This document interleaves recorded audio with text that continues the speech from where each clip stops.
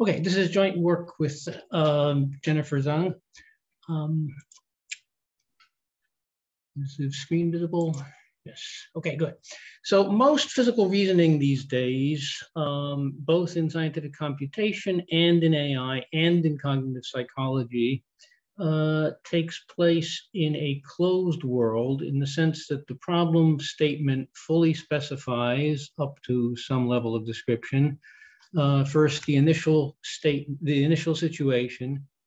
Second, the dynamic theory. And third, the exogenous events or boundary conditions, anything that's assumed to happen.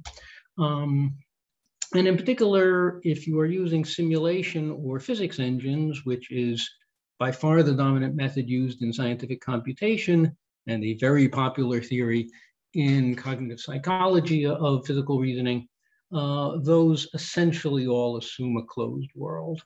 You can twist the methodology to fit to weaken the closed world assumption, but not very far. Okay, what I want to first do is, in the first part of my talk, I want to talk about open world reasoning in general, and then I'll talk about what we're doing. So I want to argue first that open world reasoning is in fact important for AI systems. Let me just give a couple of examples. One is you pack your clothes in a duffel bag, you lock the zipper, you're taking a flight to Chicago, so you check the bag foolishly, and it's lost. And then 3 days later, it turns up at the Dallas airport, and it's scuffed up and intact and locked. And therefore, though you don't know what's happened since, you can't say what's happened since, so you can't simulate what the behavior is since it's locked, and since presumably you have the key, you can still be sure that the clothes are still inside. A second example, this was a very charming one, I thought, from it was featured in Smithsonian Magazine a few months ago. So they found some beads and twine at an archaeological site in Alaska.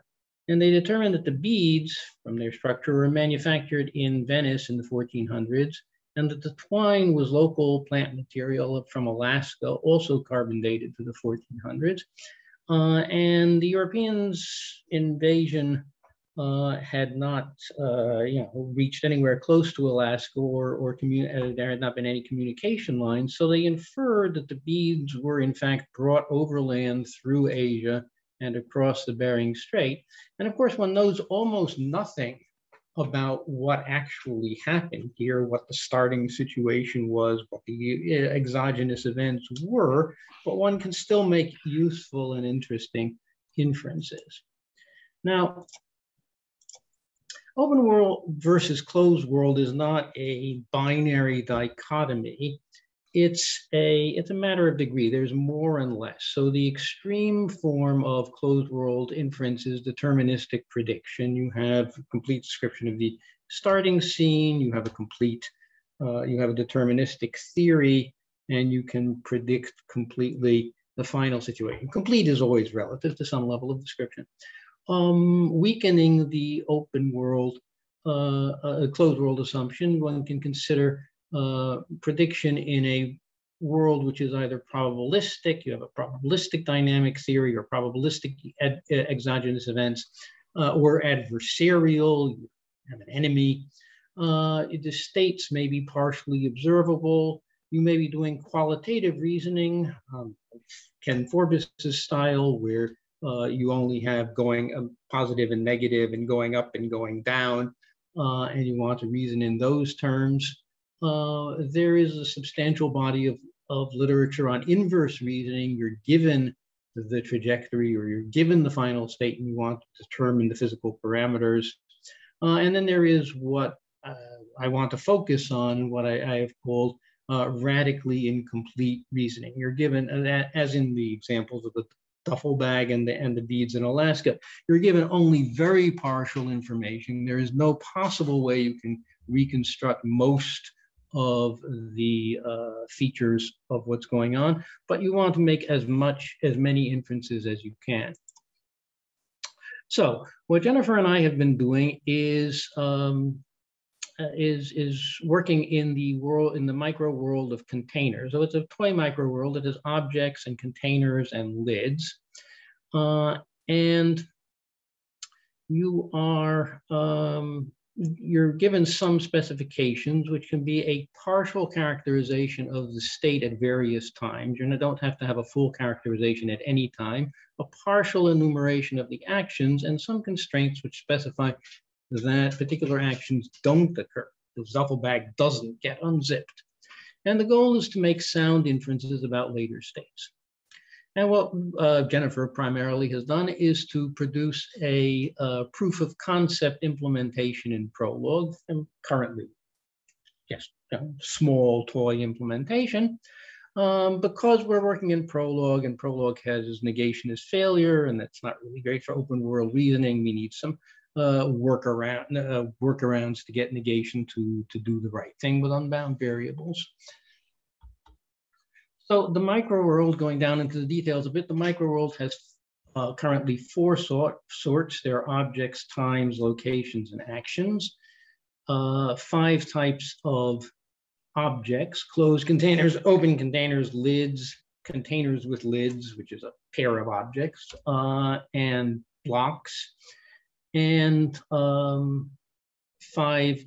6 actions: to load an object into a container, to unload an object from a container, to seal a container with a lid, creating a container with lid, to unseal a container with lid, creating an open container and the lid separately, to carry an object from one location to another, and to dump the object. And what happens when you dump it, here's a picture of dumping, is that everything which is inside a closed container remains inside that closed container.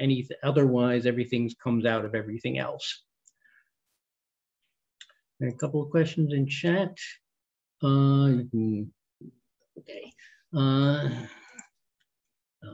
Clever Pat.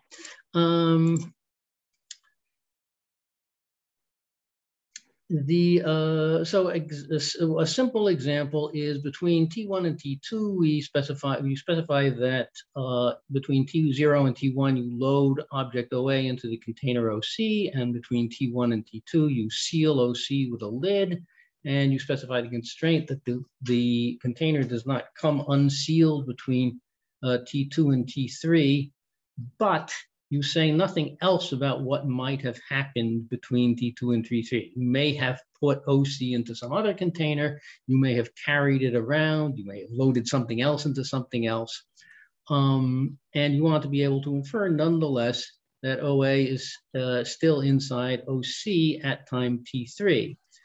And open world container has almost as much to do with what you're not allowed to infer as what you can infer. So it's very important that if we leave out the constraint that it's not unsealed, that we are unable to make the inference that it's still inside the container. We do not make a closed world assumption over actions.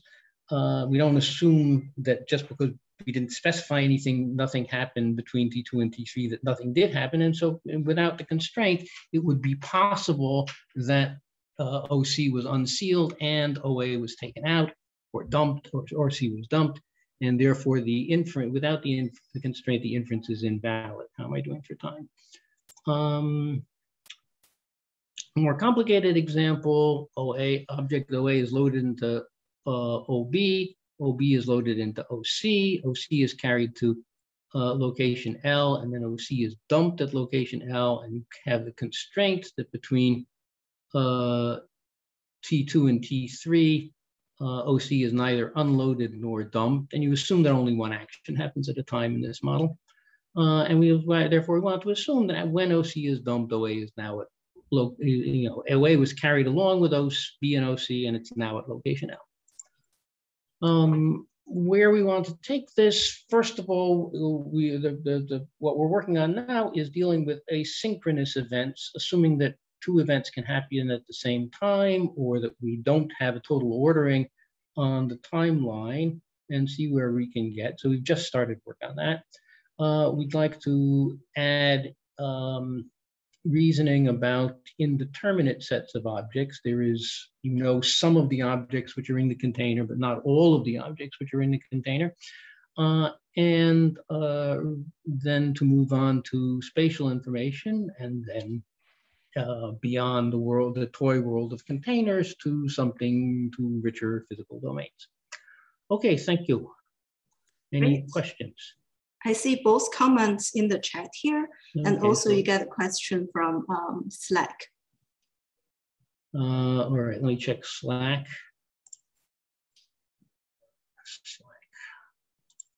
Is out of the way. You still have a knowledge acquisition bottleneck. No question. I missed Jesse English talk. Unfortunately, I missed the whole conference yesterday, unfortunately, because of a dreary meeting I had to be at. Well, basically, the idea was that, that as you encounter errors, as you make errors, you incrementally correct the knowledge base by adding little pieces. This is similar to some work that Claude Savitt's been doing too. So I mean, I think that that's friendly to your approach. I just wanted to hear you say it. Okay, well, I will certainly check out the paper since you recommend it. It sounds promising, yeah, sure, from your one sentence description. Mohan asks, in the ongoing example, the problem seems to be the characterization of the action, no closed world assumption for action. That's right. Couldn't this be fixed by changing the characterization? I'm not sure what you mean. Can you explain, Mohan? Can you hear me? Yeah. Okay, so if you go back a few slides about this thing not being sealed and unsealed and stuff, right? So I wonder how much of this is because you are making, I mean, I need to see the whole description, but from what I see here, so how much of this is as a result of some open world related stuff, and how much of this is just in terms of how you keep track of what you should believe, continue believing, and what you should not? I'm not sure what the distinction you're making. I mean, my point is that in almost all the reasoning systems, they make the closed world assumption on actions, except in planning where you're supposed to generate the actions. But even there, once you have the planning of the closed world assumption, then I want to do reasoning without that. No, but if you're not told that it is unsealed, then why should you consider that? I'm just not getting this. Why should you? You're saying that without this constraint, that OC is not unsealed. That it's not unsealed because we're not making the closed world assumption, and therefore between T2 and T3, it's possible if there's no constraint, then it's possible that OC was unsealed and then dumped. So in that case, you wouldn't know. So you have to somehow constrain what happens between T2 and T3, because if anything can happen, you can't make the inference about the state of the world in T3. Okay? But if you're not told anything, you shouldn't think it is unsealed either, right? So it should still be inside. No. That's the point. We're not making the closed world assumption on events. For instance, to go back to the example of the duffel bag, we don't know what happened. A lot happened to the duffel bag that it ended up at the Dallas airport. We don't know what that was. We don't know who carried it and so on. So there's a lot of events we don't know, and we can't assume that nothing happened.